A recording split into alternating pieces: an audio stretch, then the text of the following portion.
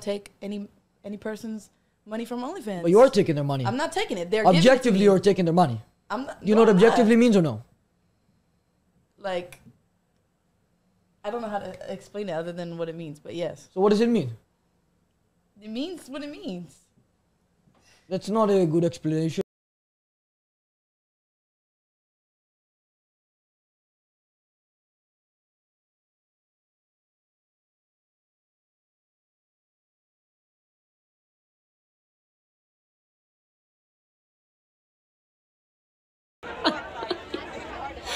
Yeah.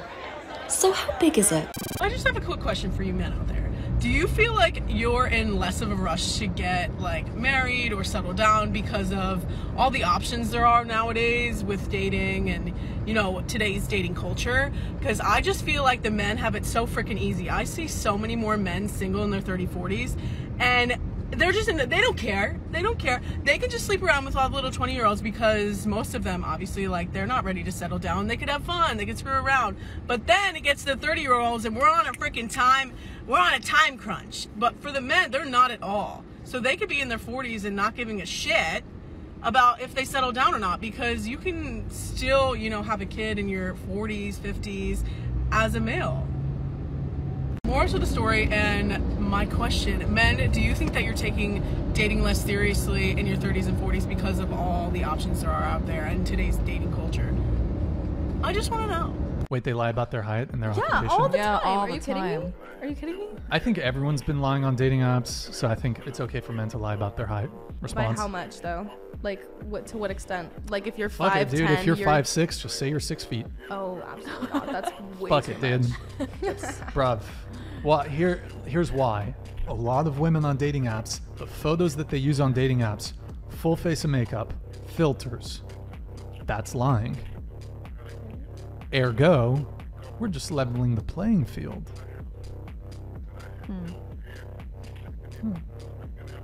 This boy be in my DM say I'm pretty. This boy be in my DM say I'm pretty.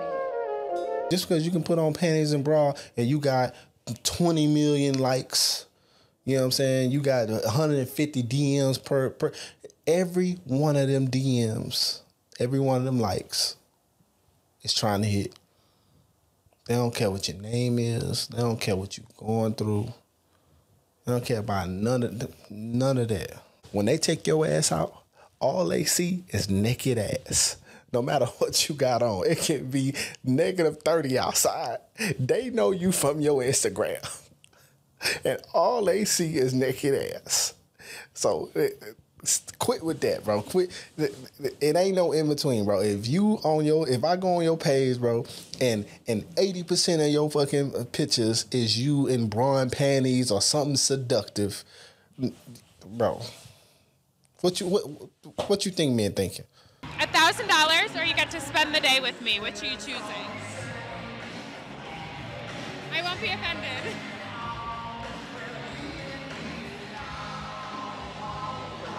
$1,000. 1,000. I can put a very bland, generic, average woman profile up on online dating and get 1,000 likes or messages or whatever they do in the online dating these days. Mm-hmm. And that woman will be like, well, hot damn, I'm a prize here. I got options. Versus the most average, bland dude won't get anything. No, that's never going to change. Women are the prize when it comes to the mating game, if you want to call it that. So women, I guess, innately know that. Oh, he doesn't like me?